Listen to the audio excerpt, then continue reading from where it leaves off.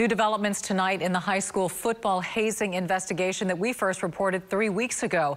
Montgomery High School parents and the community asking for more answers at a school board meeting. Channel 2's Bill Barajas was there and joins us live from Montgomery tonight. Bill? Well, the hazing allegations weren't even on the agenda tonight, but it only took parents about 10 minutes before they asked for transparency from the school board. I want to know what leadership actions are being taken. The theme tonight was clarity. Parents and community members asking the board to be open with them. And this really hurts me. This has resulted in a lot of pain. I know everybody in here knows that.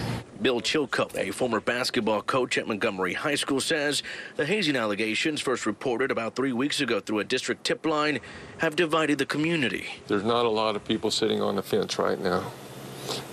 People are definitely taking sides. And just before the meeting, the Montgomery County Sheriff's Office releasing more information, confirming they executed a search warrant and seized 4 phones. Some parents were upset, calling the actions of some unfair to those not involved. This woman says she worries about her son's scholarship. Don't lump in 2 to 4 kids and tell me 45 of them are to blame for it. So I would just appreciate if we could kind of cool the rumors and figure out what you want to do. But punishing a whole for an individual, it just seems crazy to me. A lot of great kids are involved in this, and it's unfortunate for them and for their community. And some community members were worried about this week's football game, but so far no announcement has been made. Live in Montgomery County, Bill Barajas, KPRC, Channel 2 News. Thank you, Bill.